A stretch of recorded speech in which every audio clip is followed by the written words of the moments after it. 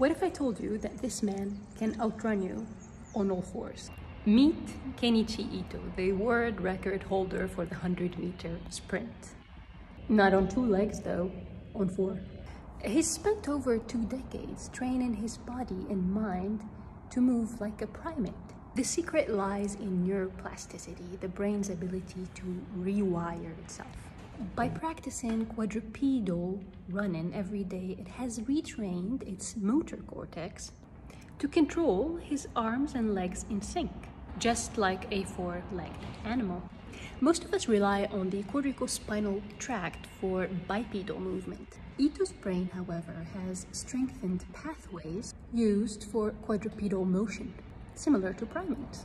His proprioception, the sense of body position, is entirely reprogrammed. In a way, his hacked evolution turning a human brain into one that acts like a chimp's. Try this, see how you get on, and follow for more mind-blowing neuroscience-related stories.